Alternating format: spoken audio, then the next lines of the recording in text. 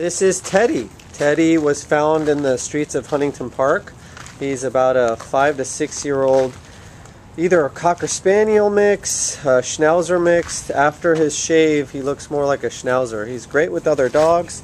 He's been following this little guy around for a little while, and the other one.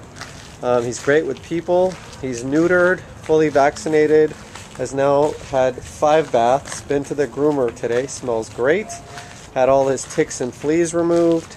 He has a little bit of an ear infection that he's being treated for, but this little guy would make a fantastic addition to any family. He weighs about 20 pounds, could definitely lose a few pounds.